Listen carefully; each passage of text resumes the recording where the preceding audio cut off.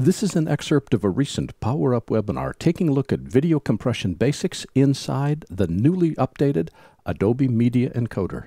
In this excerpt, I'll show you the brand new media browser inside AME. This is the brand new Adobe Media Encoder CC, the June 2016 release.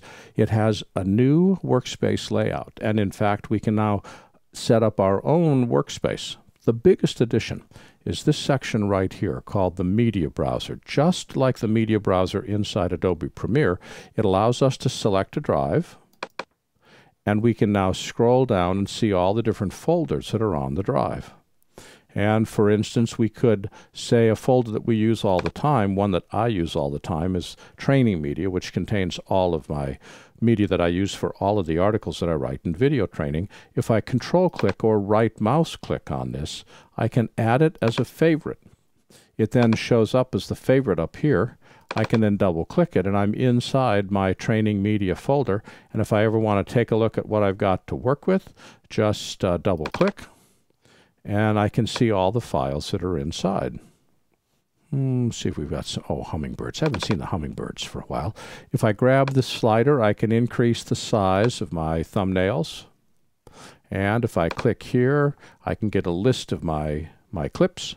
I can filter so I can just see a Premiere project, or I could see DV streams or whatever else if I wanted to isolate this. I can even search for something and look for a particular file that's in the folder or hard disk that I'm looking at. This is exactly the same operation that we have with the media browser inside Premiere.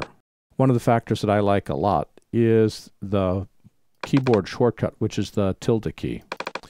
If I press the tilde key, which is right above the tab key, this enlarges to full screen.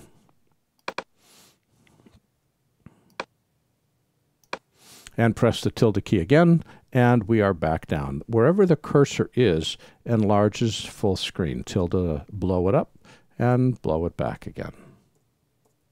Look at this. Notice that there's three settings: favorites, local drives, and network drives. If you want to make something a favorite, all you have to do is to right-click on it, and if it's a folder or a drive, you can add it to favorites, although adding a drive doesn't make any sense because the drive is already there. But notice this network share. I have three hard drives here. I've got my internal drive, I've got my attached via Thunderbolt second drive, but I also have a business share that's on the server.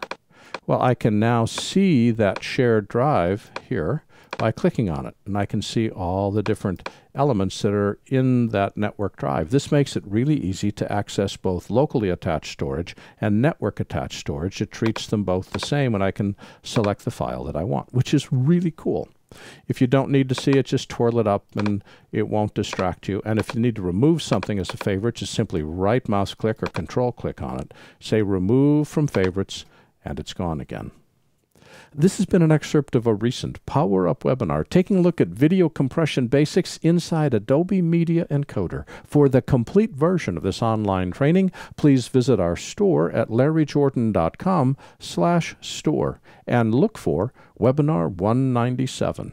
By the way, membership is a great value. If you need to stretch your training dollars, a subscription membership to our video training library saves you money.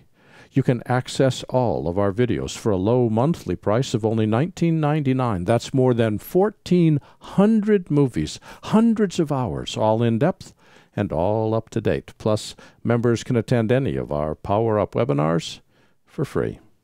Our training covers Apple and Adobe software. We update it every week, and for more information, visit larryjordan.com/membership. And thanks.